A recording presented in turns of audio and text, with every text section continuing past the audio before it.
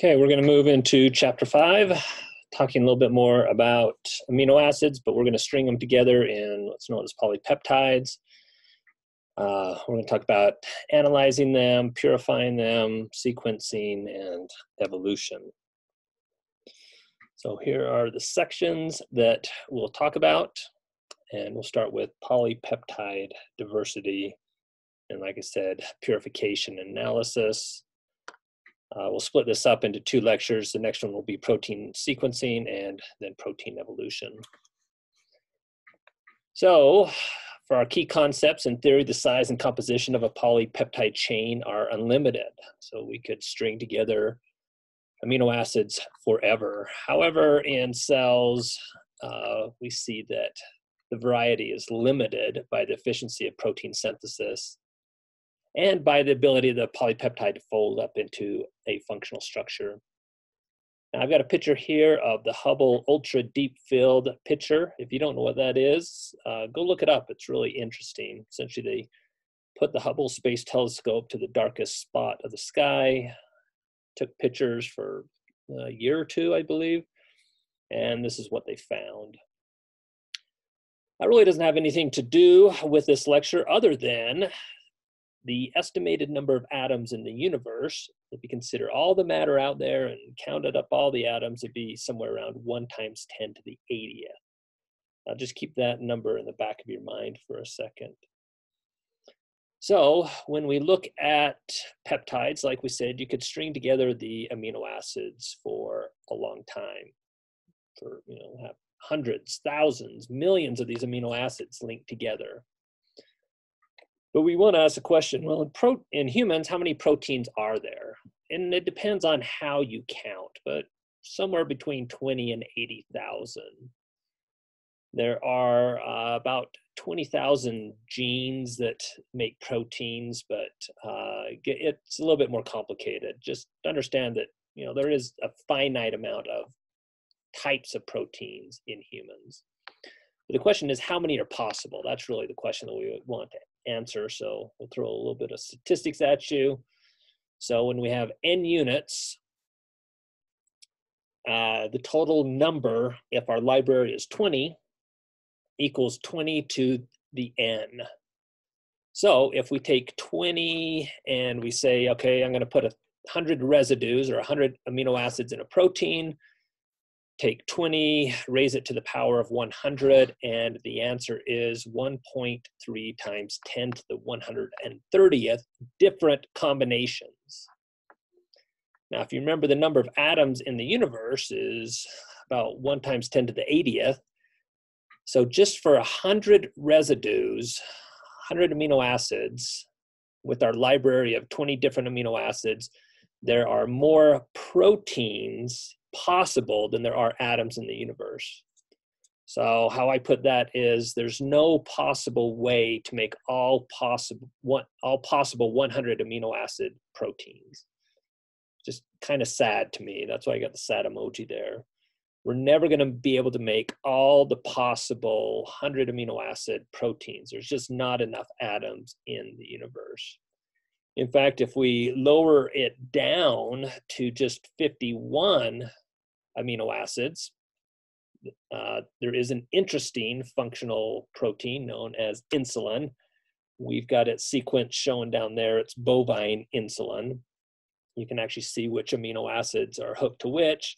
You can see where the disulfide bonds are, and you can actually see that there's actually 2 different chains here, chain A and chain B, and those chains are actually linked together by disulfide bonds. And there's 51 residues total in this bovine insulin. So if we tried to make all 51 residue proteins, that would give us 2.3 × 10⁶ different combinations. And again, the likelihood of being able to make that is really not going to happen. So what we need to understand from all this is the protein landscape. All possible proteins will never be made. And in fact, only a handful, even less than a handful relative to the possible number, humans actually use to do work or are functional in the human body, or even found in organisms. So to summarize that, there's almost an infinite number of possibilities of proteins, but in reality, there's very few that are biologically significant. So most proteins are made of chains between 100 to 1,000 residues. 40 is about the minimum for a functional protein. And we just kind of want to think about the reasons for the upper and lower limits. For the lower limits, we'll probably answer more of that in the next chapter.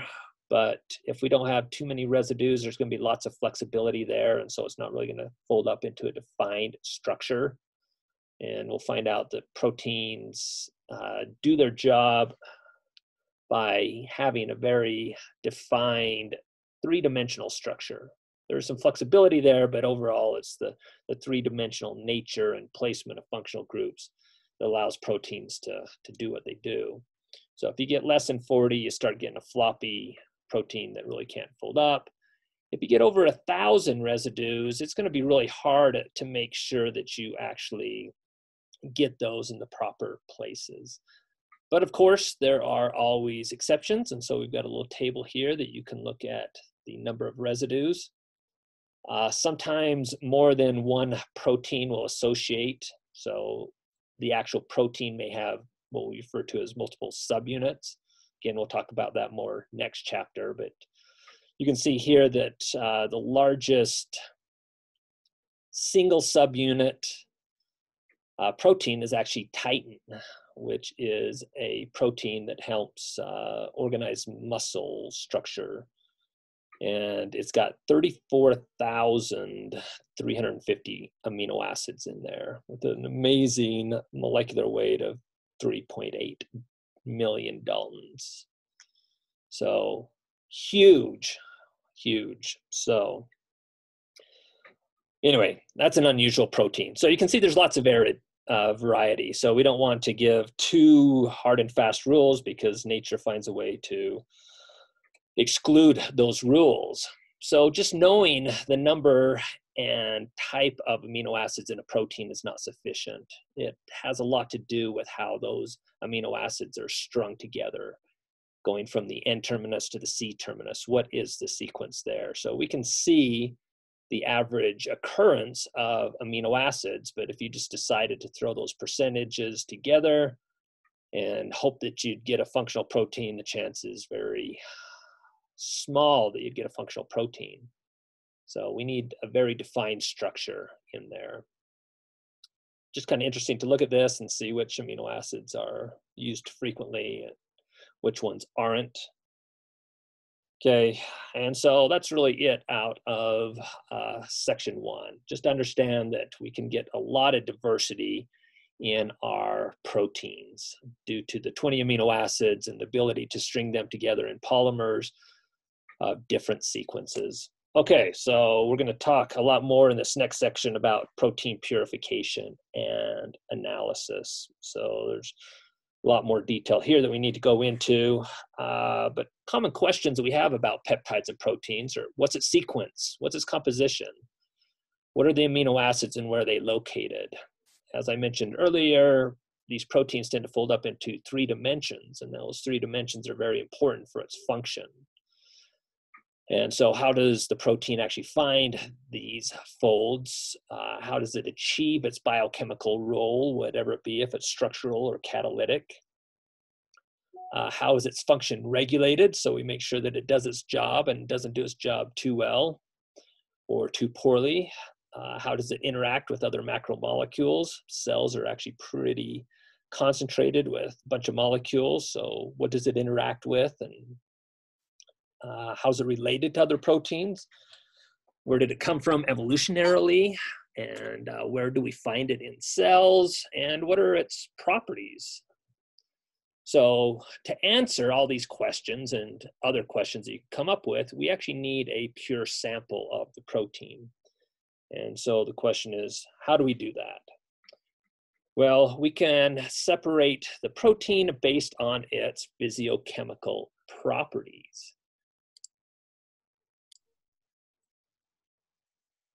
So what are some of these properties that we can take advantage of? Well, the overall charge on the protein size, if it has an affinity for some other molecule, its solubility, its hydrophobicity, its thermal stability.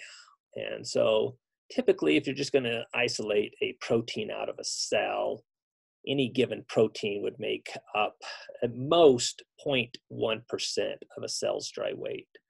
So if you're just going to take cells and try to isolate a protein, there's not much there. So either way, so in order to do that, you need to find a way to purify that. So what you can do is find a protein that makes up a larger mass of some tissues, such as hemoglobin or myoglobin. Find a way to get a lot of that. So hemoglobin comes from blood. So if you can find a bunch of blood, so if you know the colons, they could go out and collect the blood for you. Or slaughterhouses will collect the blood, and then you can isolate the protein from there. Or choose the version of proteins that's made by an easily cultivated organism, such as a bacteria or yeast or cows. And what we mean by cows, there's a specific protein in the heart.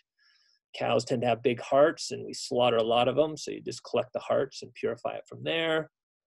Or what you can do is take advantage of DNA technology and put the gene into a plasmid or some other vector and have some organism do the work for you, such as E. coli or yeast. And then what you do is you have a strong promoter that makes a lot of that protein. So you have the E. coli act as little factories and spit out a lot of that protein. So that's how they do a lot of it.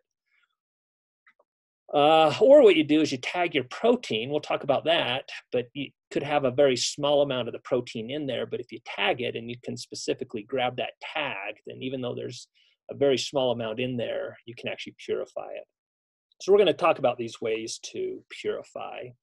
Now, the problem is each protein's unique. So even though there's some commonalities there, it won't share all its properties with other proteins. So essentially you have to trial and error if you want to purify a new protein. And it usually involves several different techniques. So not like organic chemistry where we can just get a pure compound by, let's say, a recrystallization or a distillation or an extraction. If we liken this to organic chemistry, then you'd often have to do a distillation and then a vacuum distillation and an extraction and a recrystallization and a chromatography step. So you'll find out that in purifying proteins, you have to do multiple steps.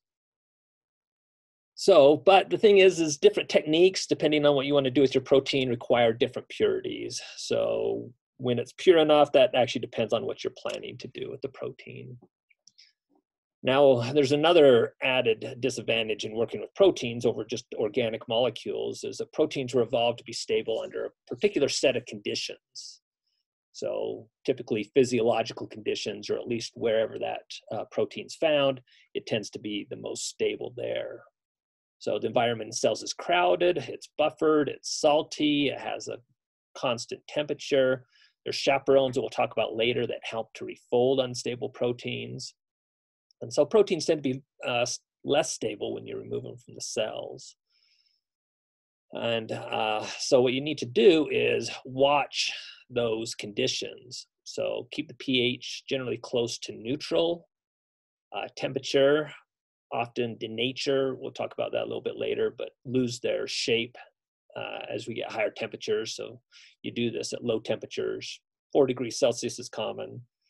You don't necessarily want to do it at 0 because then the water starts to freeze and that can cause issues. Salt concentration is going to affect it, so you need to worry about how much salt you have around. There are enzymes, other proteins that eat other proteins or chew them up. So when you start purifying, you got to be careful that your protein of interest isn't getting degraded or digested by another protein.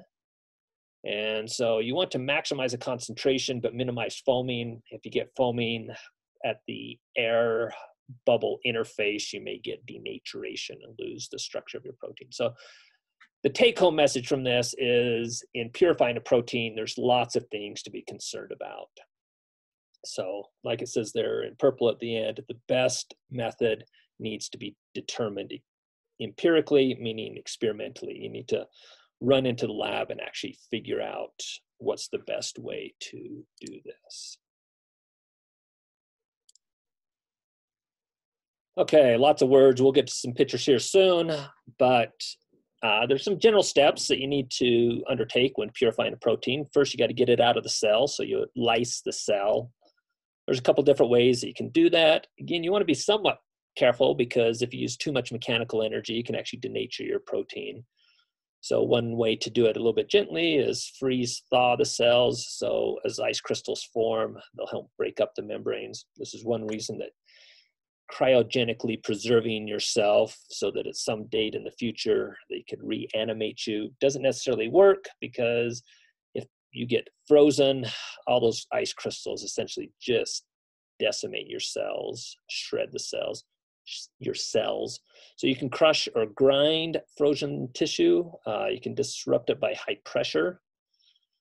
There's an instrument, so known as a French press. You just kind of squeeze it through there and it'll break apart the cells. You sonicate it, use sound energy, and that will break the cell membranes and release the proteins from into solution. Vortex, you just mix it at high speed with glass beads. So you're kind of beating it up with these glass beads, break open the cell, or you use enzymes that break down the cell wall. So step one, take home message. You got to break apart the cell to get the protein out. Then there's going to be a lot of junk that you don't want to deal with. And hopefully your protein's soluble. If it's insoluble, that leads to a whole bunch of other problems. But when you do this, you'll be left with just a bunch of insoluble stuff. And so you can centrifuge that or filter it off and separate it. And then what you want to do is fractionate the soluble stuff, which includes a bunch of different proteins. And what we mean by fractionate is separate into different fractions. And we're going to spend a lot of time talking about that. So the step 3 is really important, and there's many different ways to actually separate or purify. But then you need some way to assay to find your protein of interest in the fractions. So you need to actually figure out, do I have the protein of interest, and does it do what it's expected to do? And then once you do that, you pool the fractions, because often you've collected several different aliquots of this and you put those together. And then you may repeat step 3, 4, and 5 many times to get the protein up to your desired purity. So this little picture over here is an E. coli. And sometimes when you make them make a bunch of protein, they can't necessarily deal with it. So they pack it all together in what's known as an inclusion body. And sometimes that can be advantageous. So essentially you've got these little inclusion bodies that have essentially your pure protein in. So if you can get these inclusion bodies out, that's a quick way to get a head start on purification. The issue is often they're not folded properly. So the cell's making so much of this protein, it can't fold it properly. And so it just packs it into these inclusion bodies. But and again, there's ways around that, but that's just something that happens when you try to get an organism to overexpress a protein. So like I said, or mentioned on the previous slide, is we're going to talk about assaying first, because that's probably most important. You could purify something, but if it's not what you wanted, you just wasted a lot of time. So you need something to test as you go through the purification to make sure that you're isolating your desired protein. And so these are just referred to as assays or tests, and it determines whether the protein of interest is present. And there's a bunch of different types of assays. In fact, if you go over to the library, you can find books and books depending on which protein you're trying to isolate. So here's an example 1. So an assay for the enzyme lactate dehydrogenase. If that was the protein of interest, and we knew that it turned lactate into pyruvate, we could actually take advantage of this. And what we'd do is we'd throw some lactate and some NAD plus in solution. And if we had our protein of interest, the lactate dehydrogenase, it would make pyruvate and NADH, which you can actually use or identify spectrophotometrically. So like UV-Vis, and we'll talk more about that. But what you do is you make sure that this enzyme's producing the NADH, and that gives you a hint that you've got the right protein. But any purification scheme is measured by calculating the specific activity after each separation technique. And what we mean by that is making sure that the enzyme where the protein is doing what we expect it to do and measuring the rate at which it does that. So activity units are defined in different ways for different enzymes, but one way of thinking of it is, how many micromoles of substrate is consumed, starting material is consumed, or how much product is produced per minute. That's a common way to look at its activity. And that's just the activity of the sample, but you want to correlate that to how much protein is in there. And so when you relate the activity to the amount of protein in there, that's referred to as a specific activity. I believe we'll talk about that a little bit later too. But in the end, understand that assay methods vary, but they typically require detecting a substrate disappearing or a product forming over time to make sure that you're purifying the protein of interest. Okay, and this can be a very specific way to see if you have your protein of interest in there, because proteins are often specific for a given reaction. So here is just another example. Look at the rate of a catalyzed reaction. So we're looking at an enzyme that oxidizes carbon monoxide and will make carbon dioxide. And so it takes carbon monoxide plus water and produces carbon dioxide.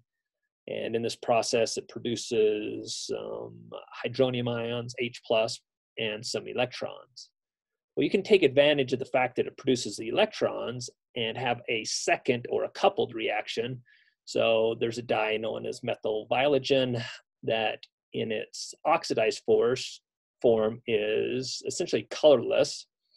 And when it gains an electron, so gain electrons, you're reduced, it becomes blue. And so as the top reaction here produces electrons, this bottom reaction here will capture those electrons and start to turn blue.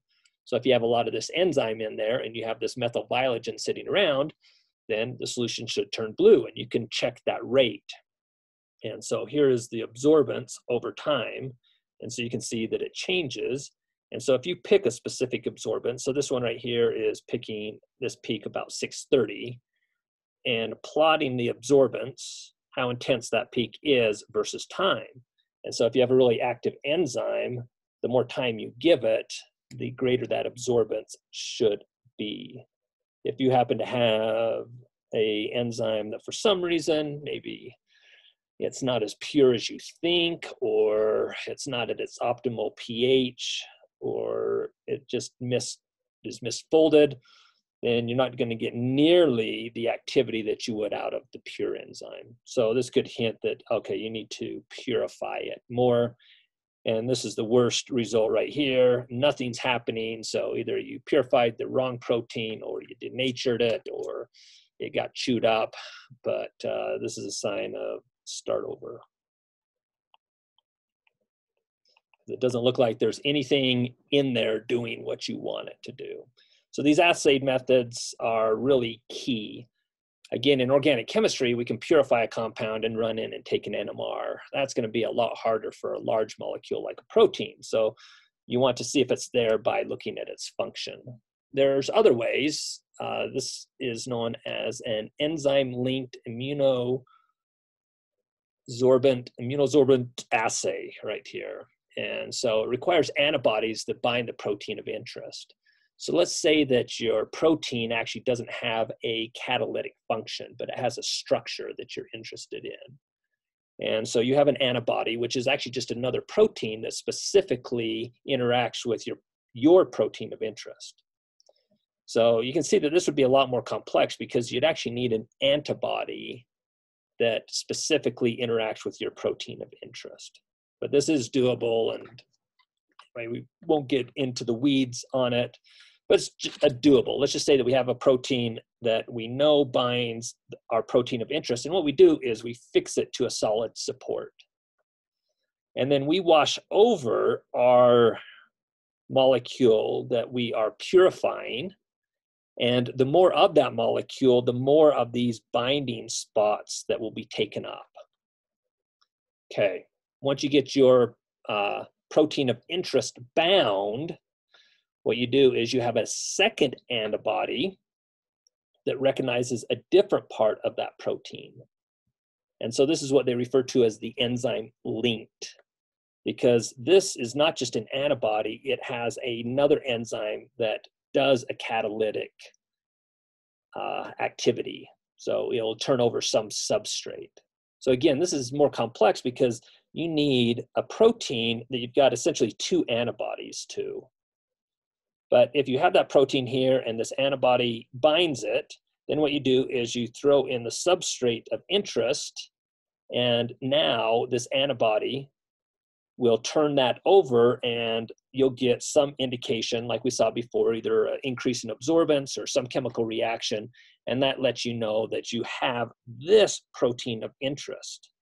Now you can imagine if I had a different molecule here, and let's make it a square, well, that square is not going to bind here. So imagine that all these spots are now open. So now we go down to this one and we throw in this antibody. Again, imagine that these spots are open. Well, that antibody is not going to have anything to bind to. And so what happens is you throw in your second antibody. Those are super expensive because they're antibodies that have enzymes on them. And then what you do is you wash it away, and only those that are bound will react. So if you didn't have the right protein here, you'd wash away all that expensive antibody, you'd throw in the substrate, no reaction would occur, and then you'd be really, really sad because you'd realize you didn't have that protein of interest. So these types of assays are actually used very frequently. In fact, if you've ever had a pregnancy test or you go and take some drug tests, they actually use these assays very frequently. So anyway, very powerful. But those assays are expensive because you have to have antibodies. So like I said, one of the ways to do it is just by absorbance of a reaction and actually to see if you're producing a product. There's another way. If you're living righteously and you're pretty sure that you got the right protein, maybe using some other information, what you can do is you can actually just take a UV vis of it and actually figure out how much is there. Now, the danger in here is most proteins will absorb in the ultraviolet region here, and they absorb due to the aromatic residues such as tryptophan, tyrosine, and phenylalanine. But so you could kind of hope that you've got the right protein, or if you've purified the protein and you want to figure out how much is there, then you can use this UV vis absorption and use the Beer-Lambert law, which you should have talked a lot about in general chemistry. And essentially, general chemistry, the Beer-Lambert law will actually, you can figure out concentration from there using the formula up here. So this is absorbance. This is the light, how much light you are putting into the sample. This is actually how much is transmitted. And that is related to the molar absorptivity, which is essentially how much that molecule absorbs of the light. Here's the concentration and here's the path length. And so if you know this molar absorptivity constant here, you can actually figure out concentration here. So if I know this and the path length and I determine absorbance, I can actually determine concentration here. Okay, so this is a way to determine concentration of a protein. But again, you want to make sure that it's pure before you do this. Okay, we'll just skip over that. That's redundant. So that is the first thing that you want to sort out before you start purifying, because you want to make sure that as you are purifying your protein of interest. So how do we purify proteins? Well, we take advantage of their physiochemical properties, and some of those properties include solubility, ionic charge, polarity, the size of the protein, and if that protein happens to bind something specifically. So that's going to be what we talk about most in the next little bit. But before we get into that, we just need to talk about the protein solubility and salt/pH. So proteins tend to be least soluble at their isoelectric points. Now, when they're isoelectric, that doesn't mean that they're not charged. They just have an equal number of positive and negative charges. So they tend to be more soluble if they have a excess of positive charges or an excess of negative charges. When you get to that neutral point, you kind of minimize the number of charges on that protein, and they tend to be the least soluble. And in fact, they'll have a lot of attraction for other proteins in there. Now, if we change the pH too much, the structure of the protein will change. And again, we'll talk more about that in the next chapter. So we need to watch our pH as we do this. Now, if we go from a low to a moderate ionic strength, meaning we start to add salt, it tends to solubilize the proteins. And what it does is it diminishes the electrostatic interactions between protein molecules. And so what you're kind of doing is creating an ionic shell, for lack of a better visualization, around the protein. And that ionic shell is going to help that individual protein stay soluble in water. But if we start increasing the ionic strength too much, then the proteins tend to precipitate. And these are, the reasons for that are kind of complicated, and it actually depends on the ions that you use. So we're not going to get too much in the weeds there. Just understand that as we start increasing the salt concentrations, proteins tend to become more soluble. But if we start increasing it too much, then the protein can actually crash out of solution. And we can take advantage of that. And in fact, here is a little graph. So notice here's the salt. And here's the solubility. So what we do is we increase the salt concentration and we get a maximum solubility here. Now, if we had other proteins in there, let's draw them as red dots. They're going to have a different graph. So their solubility is going to be different. And so what happens is we increase the salt concentration for these red proteins, they're going to start precipitating out before our purple dots there.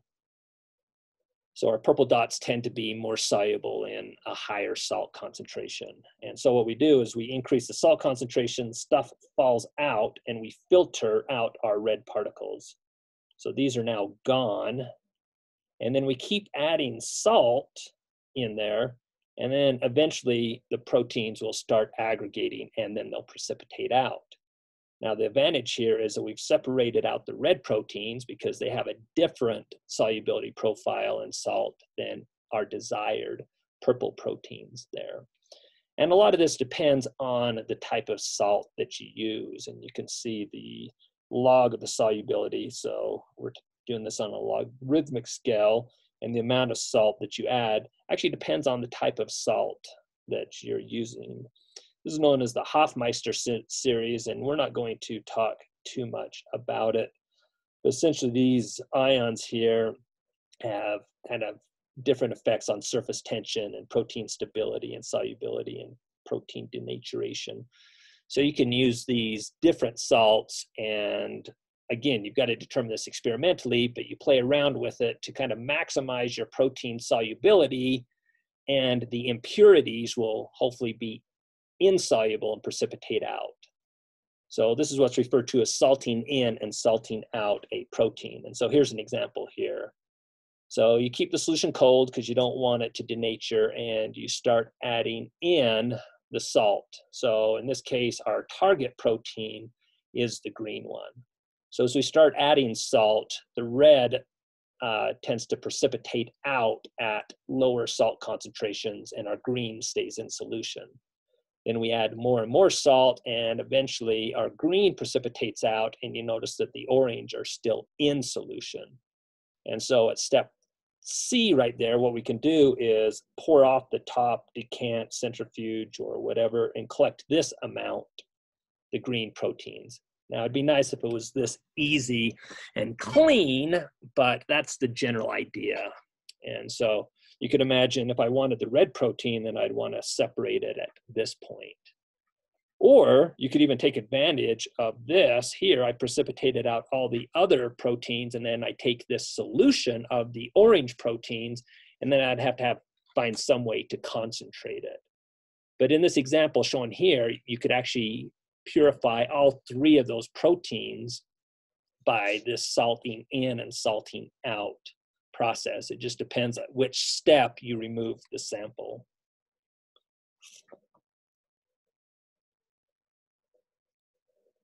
Okay, so we're going to talk about what's known as chromatography here. And chromatography, we did a little bit of this in organic chemistry, but it is the separation based on the movement of a liquid phase through a stationary phase. So the liquid phase is what's referred to as the mobile phase. The stationary phase is some solid that actually doesn't move. And so the mobile phase is percolated or pumped or forced through a tube containing a porous solid matrix.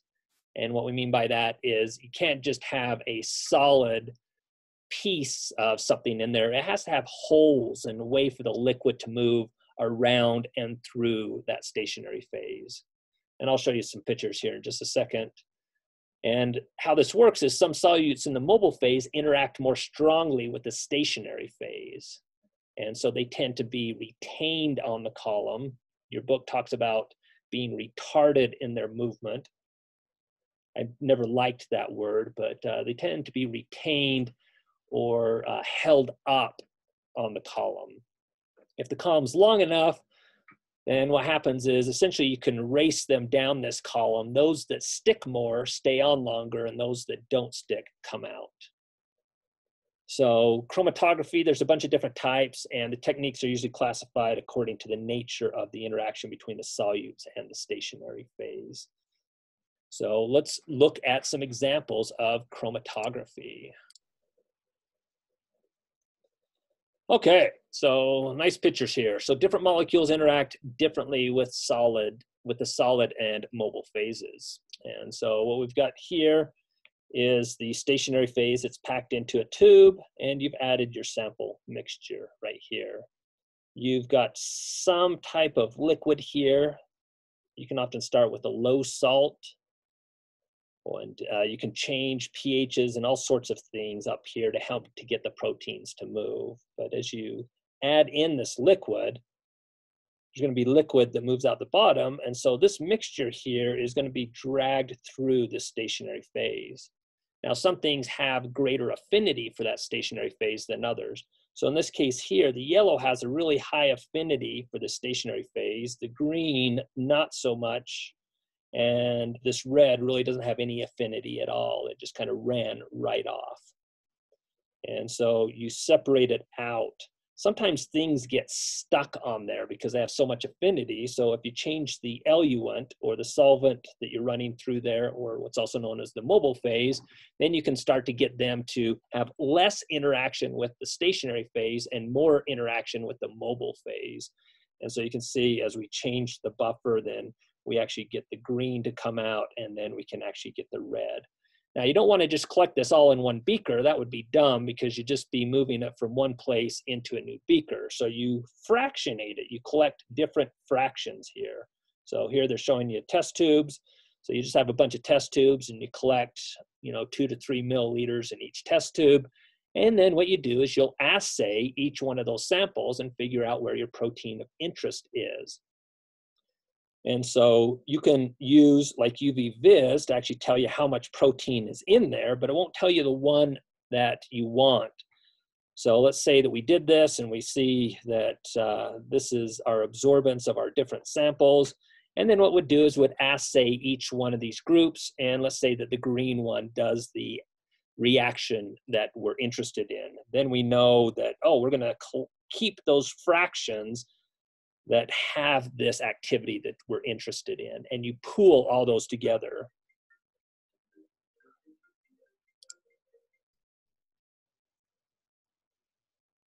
Okay, so that is one way to separate based on chromatography, its affinity for that solid phase there. So here's just another example of it. Okay, now here's another picture of it. And so you can actually automate this. So what you do is you place your sample on the column, and then you have a pump, and the pump will have a reservoir that it pulls the liquid from, and you'll pump that liquid through. And then what you do is you'll collect the liquid out here, and often you'll have a detector of some sort, and that detector is often just a UV vis that will actually just detect the presence of protein. And so when the protein starts to come out, it will collect it, and then it will collect, a certain amount each time. And then again, you'll have to assay each fraction, and then you pool those. So this is how column chromatography works, both in organic chemistry and in biochemistry. Now, in biochemistry, they tend to use different types of solid or stationary phases. So we need to talk about some of the different stationary phases that they have. So some of the solid phases or stationary phases include cellulose, agarose, dextrin. Those are all just carbohydrate polymers. Silica, which is sand, polyacrylamide, and that polyacrylamide can have various groups. You can have active groups on the chromatography, such as cations or anions or hydrophobic groups of various sizes, and we'll talk about that. Or they may have metal binding groups. Now, the mobile phase depends on the active groups on the solid phase. So the liquid that you're using actually depends on the type of solid phase and what groups are on there. And so there's a bunch of different ways that you can do this. You can do this in thin layer chromatography, so just kind of a plate that has a thin layer of the solid absorbent on it. The simplest example of this is just a piece of filter paper. That's how they began doing chromatography with proteins or amino acids, was just a piece of filter paper. Open columns, closed columns where you actually put pressure on there. Columns with extremely fine solid phases, and you use high pressures. And you can have various degrees of automation in there. But let's talk about some of the phases that you could have. So you could have just cellulose, or you could modify that cellulose with a amine group. And so this is what's known as this is an anion exchange column. And the reason for that is this has anions that associate with the cation group on there. So what we're going to do is run our protein through, and we're going to exchange anions there. And so the protein is loaded in a buffer with low salt. And what's going to happen is negatively charged proteins. So let me draw a good picture of a negatively charged protein. So let's say that it has a bunch of glutamic acids on there or aspartic acids. And so it's going to be negatively charged, and it's going to have an attraction for that positive charge on the solid support. And then what you do is you'd increase the salt concentration, the mobile phase, and increase, let's just say, the chloride.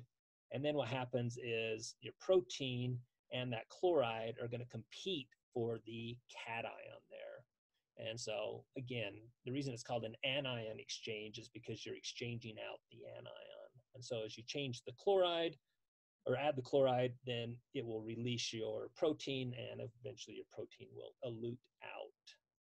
So one way that this works is the weakest binding proteins will elute first because they don't have a lot of attraction for that positive. And so you can essentially select for the protein that is has a surface or lots of negatively charges. Now, we don't want to just do anion exchange. We could actually do cation exchange. Here's another anion exchange. But we could do a cation exchange. And so in the case of a cation exchange, and I thought I had a picture, but it went somewhere. But the cation exchange, what you'd have is negative groups here. And then, of course, you would have a counter ion.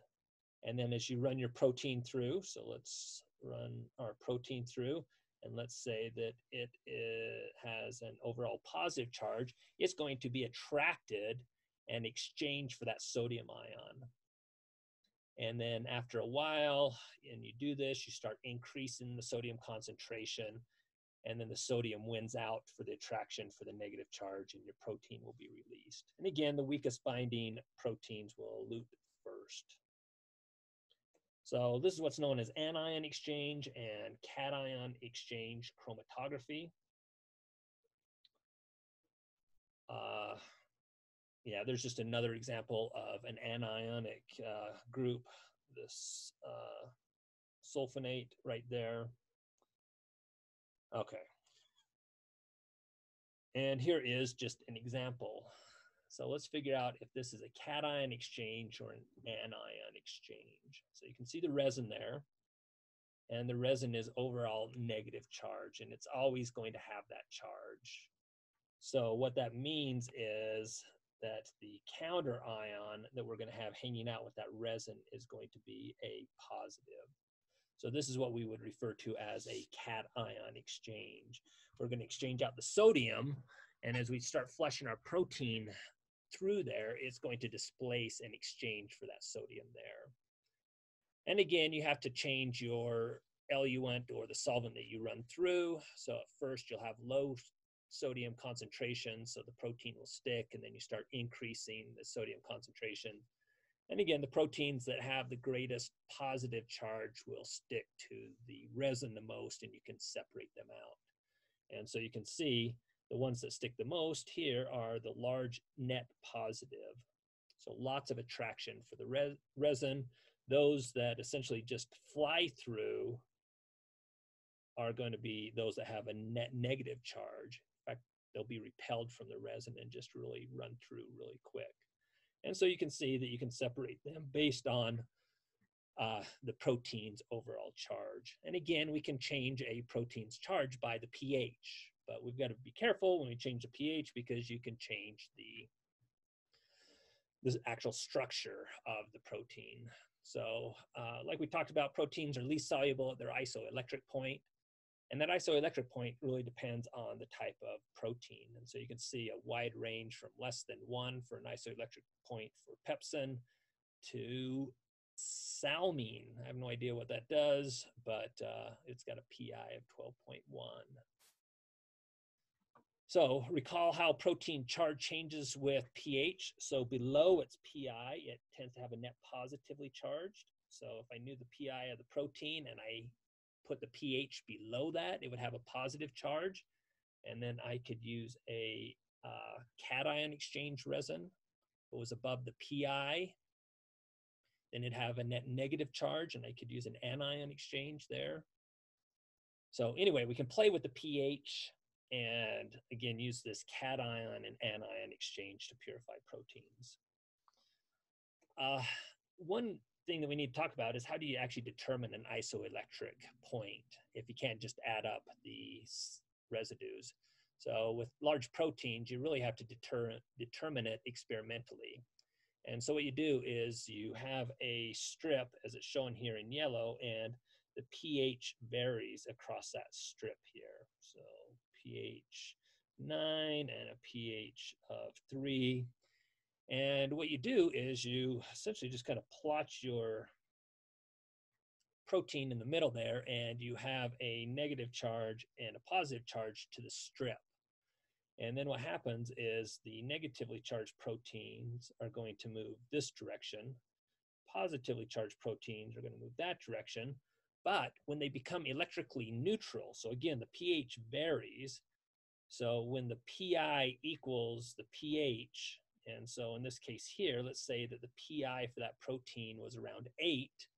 When it reaches that pH at 8, it's going to have an overall neutral charge, and so it no longer is going to have an attraction to the left or the right.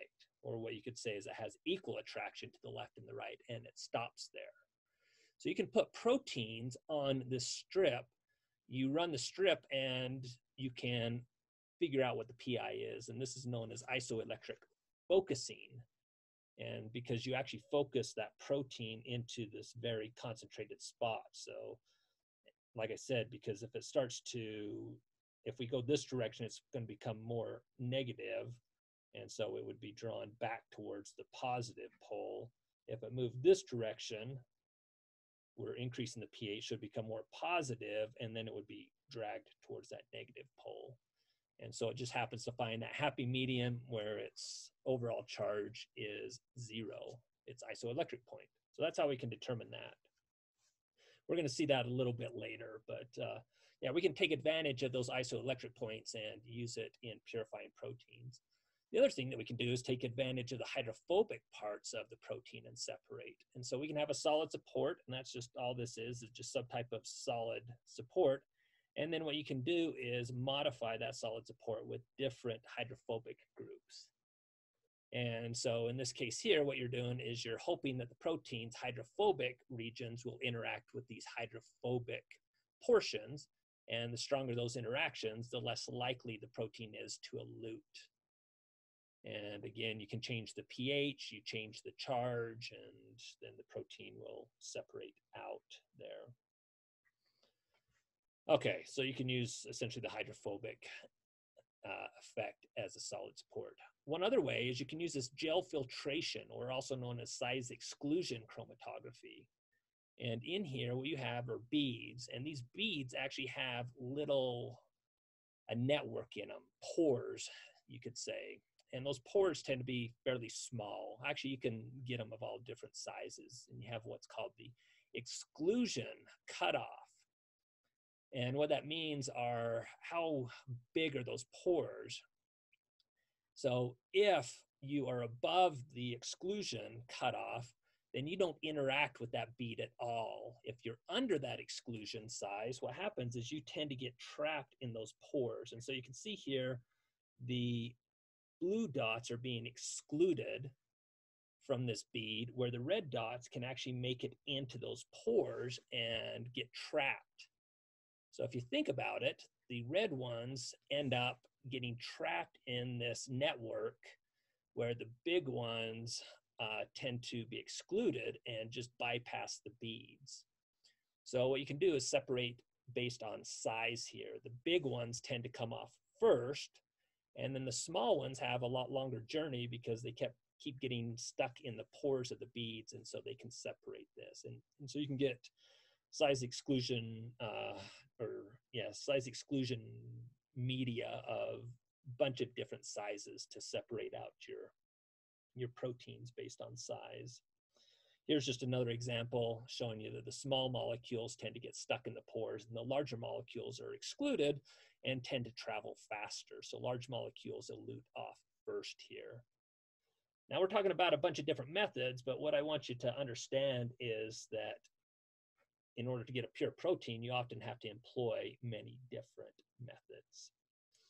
And so we have another one, and that is, again, we've got a stationary phase. That's common for all of chromatography. Really what's varying is what is on there. So you can actually attach molecules that the proteins have an affinity for. So in this picture here, we've got little black dots, and that is some ligand or some molecule that the red protein likes to attach to, where you can see that the blue and the green proteins don't have any affinity for it. So as you place this on the column, the red ones have some type of affinity. Now, you don't want them to have too high of affinity, or they'll just stick right up there at the top and you'll never get them off. So they need to kind of have an intermediate affinity, but you can imagine that they make and break bonds to whatever that ligand is, not covalent bonds, but intermolecular interactions. And so they will kind of be retained here and move slower than the other molecules that have no affinity for whatever that molecule is. And I'm going to give you an example of that in just a second, a specific example here. Here's just another picture. You can see that the gray is the solid support, the red dot is the ligand, and the green is the protein that actually has an affinity for that ligand. And the purple and orange dots have no affinity, so they are just immediately washed out. And then what you do is you can, like I said, if the affinity is not too big, then the protein will make and break that interaction and actually be washed off. Or what you can do is challenge the protein with the ligand or the reagent in solution. So what you do is these red dots are both attached to the resin and in solution.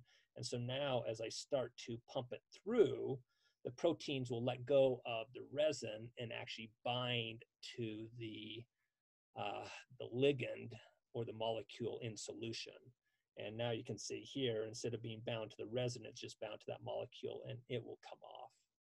So there's a couple of different ways that you can use that affinity.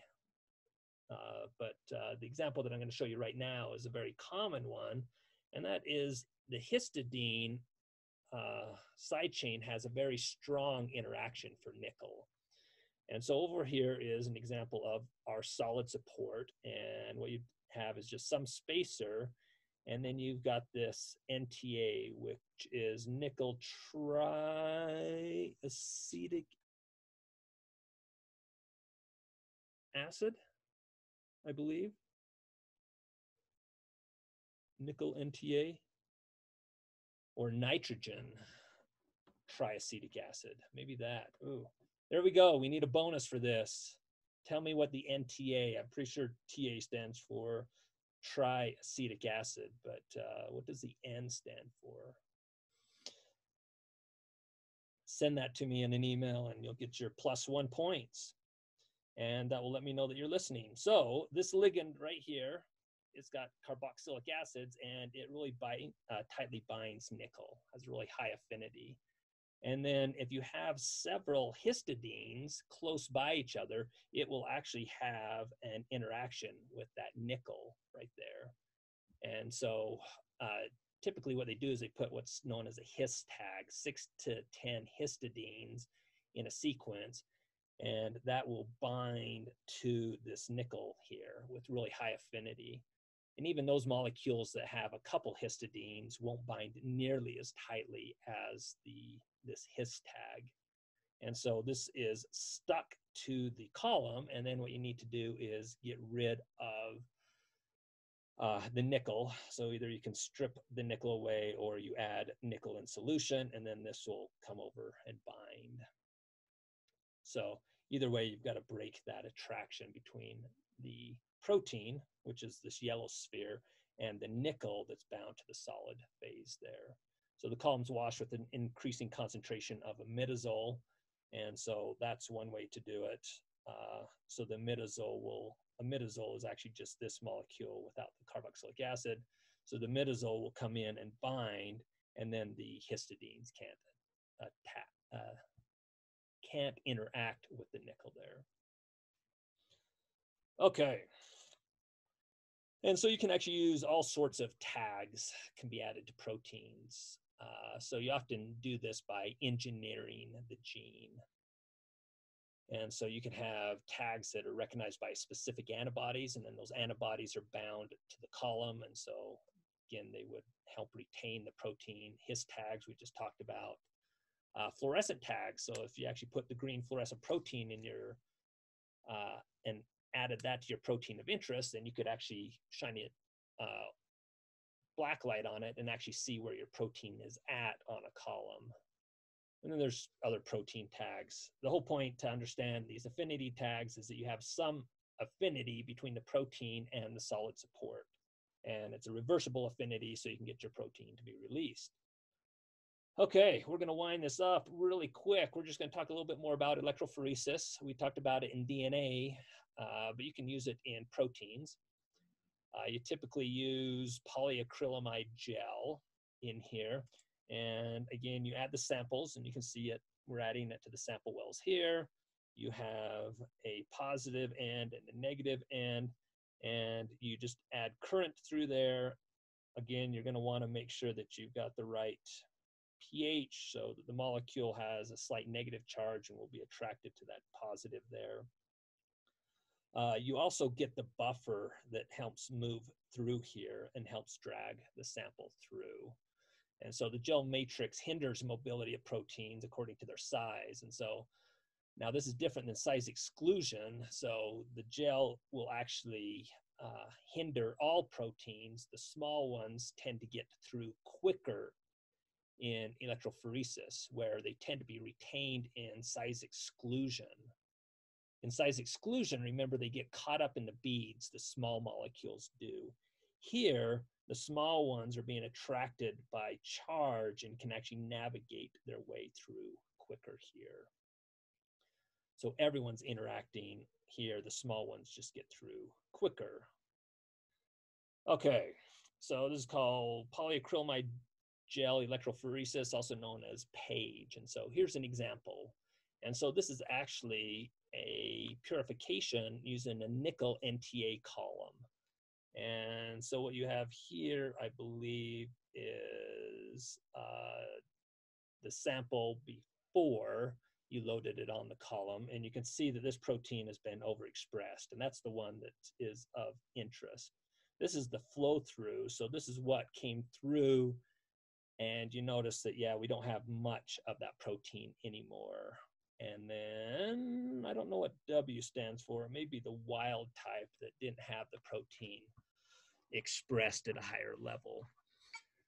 But in the end, what you can see is in the first fraction, you really didn't collect anything. And there were some slight, there's a little bit of protein here and a little bit of protein here. And then as you started adding the imidazole, you would release your protein that had this his tag. And then in the second, you've got a lot more and a lot more and a lot more. And then you notice here, you're starting to get really pure protein. The bad part is you're getting very small amounts of it. So it's not perfect. This, you got some contaminants in there, but you've increased the purity from this expression here to 85% just using this nickel NTA column. And then you could use another method to increase the purity even more. So what's happening are these proteins here likely have some histidines that are in close proximity that are also binding to this column there. And this is just from different suppliers showing that, hey, Thermo Scientific actually gives you higher purification than Qiagen. Anyway, so that's why there's two different ones here, just showing one's more efficient, or you're capturing more protein on there. Okay, now we can use electrophoresis with an added detergent, sodium dodecyl sulfate. And so here's the structure of sodium dodecyl sulfate. It will bind to proteins, and actually it will cause it to unfold. And then what it does is it actually interacts with the proteins and gives the proteins a uniform negative charge. And since the protein's now going to have this negatively uniform negative charge, the native shape of the protein doesn't really matter. Really, the rate of movement will only depend on the size. And again, the small proteins will move faster. So here's just an idealized SDS PAGE. So sodium dodecyl sulfate polyacrylamide gel electrophoresis. So a really big protein is not going to move as fast. And you can see the small ones come out. And if you take the log of the molecular weight versus the relative migration, it's pretty linear there. So you could actually take this protein right here, and here's a standard, and you could compare those and actually get a molecular weight of an unknown protein doing this. Okay, so here's just another example of a protein, of a SDS gel. And they've got markers in lanes 1, 2, 10, and 17. And I'm not sure what they're trying to show here, but I just wanted to show this because you can actually see lots of information here. Whatever this is has been fairly purified fairly well. Like I said, these are just ladders, so now I can make an approximation of the molecular weight of this protein. So this could be the sample before purification and the product after. The whole point is you can actually get lots of lanes on here.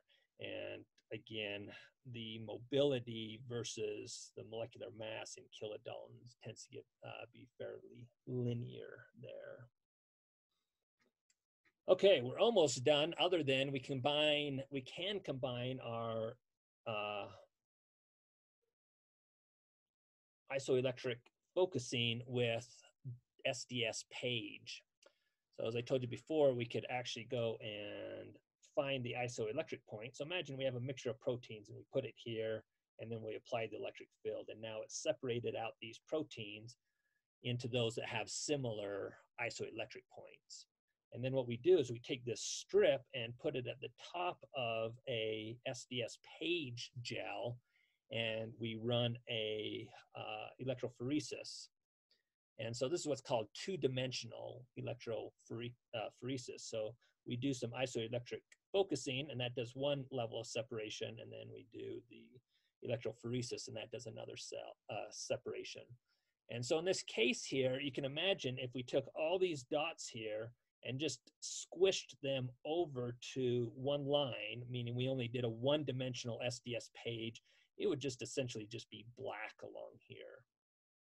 And if we just did the isoelectric focusing, all these spots would just appear as a single spot on that strip. And so in isoelectric focusing, you just kind of see a black smear.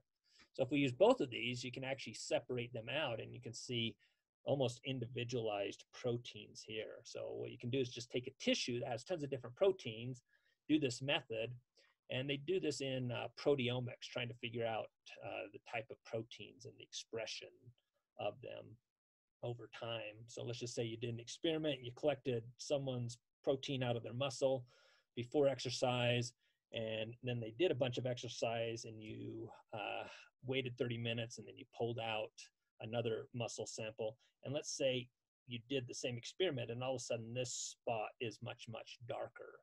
That could give you some indication that exercise increases the expression of whatever that protein is. A very simplified example of information that you can get out of these. Okay, but really the take-home thing is you can take a really messy sample and get some very useful information out of there. And so finally, another way to purify besides chromatography is ultracentrifugation. And so what you do is you have a gradient here that increases in density of sucrose. And then you have your sample, and you're going to spin this at an incredibly high speed with lots of G's on those molecules. And what you're going to find out is these move through here, or they sediment at different rates. Okay, and so it has to do with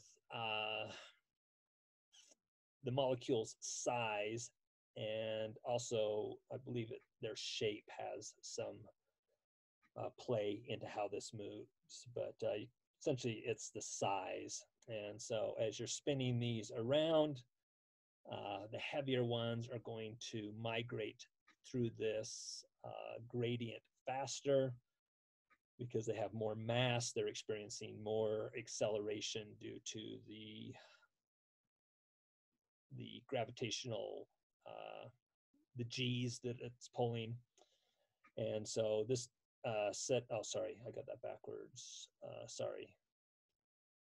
Yeah, so the fast sedimenting are going to move through their fast, tend to be the larger molecules. The slow here are going to be the lighter molecules. And then what you do is you punch a hole in the bottom here and you collect fractions. And so it's not like column chromatography because you're using a centrifuge and its movement through this gradient there. And so if you ever wondered about the 50S ribosome or the 16S ribosome that you hear about, that S actually stands for Svedbergs, which is essentially a unit of how fast it sediments in a ultracentrifuge. Okay, just a couple more things. So as we talked about, you want to know the activity of your protein.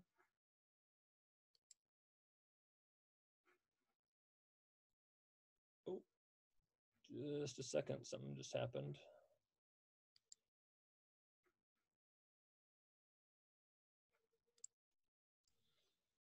Okay, I'll make this quick. I have rambled on too long. So you want to know the activity of your protein, but the specific activity describes the purity of the protein related to its concentration. And so that's what's known as the specific activity. Because you could have a very active protein, but let's say you have a gram of it. So in reality, it's not doing much work. You just have a lot of the protein. So what you'd like is a very high specific activity, meaning that the protein's very active and you have a very small amount of the protein. Okay, so in summary, we can quantify the purification of we can quantify the purification of a fictitious enzyme here by checking its specific activity. So if we just take a protein and we homogenize it and we start with 15,000 milligrams or 15 grams of protein. So you can see that we actually get some activity in there. So our protein is in there, but it's in with lots of junk.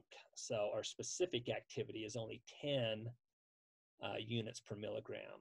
So that just means that it could mean two things. Either a protein is not very active or it's very impure. So we get 100% of our protein, but we really haven't done anything yet. So we do a salt fractionation.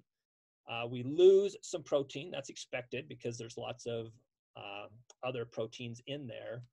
Notice that the total activity decreases.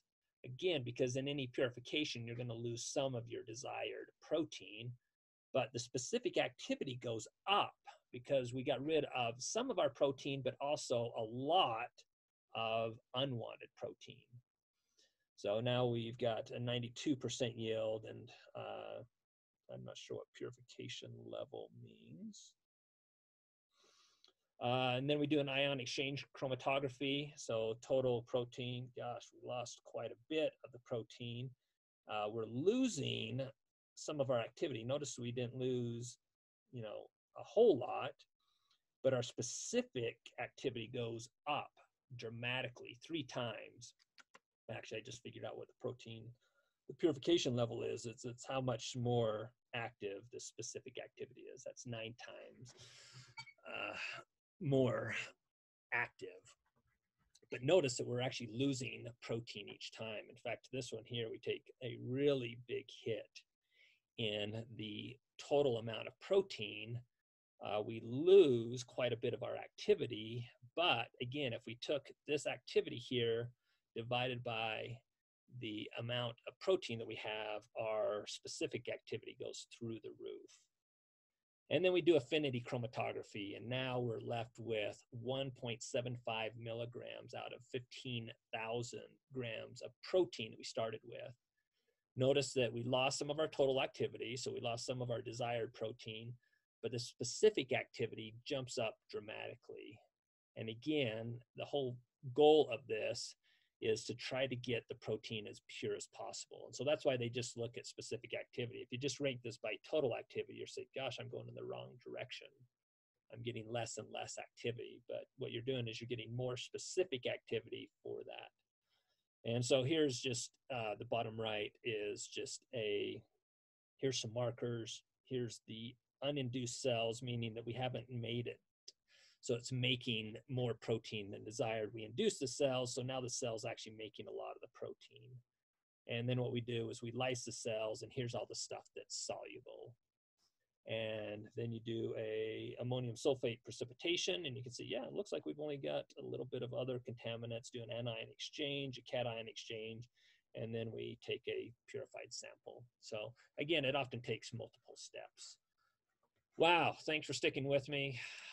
A lot of information in there, but a lot of different techniques to purify proteins. And that was the goal, to introduce you to those. Understand the subtle differences between them and when they may be useful.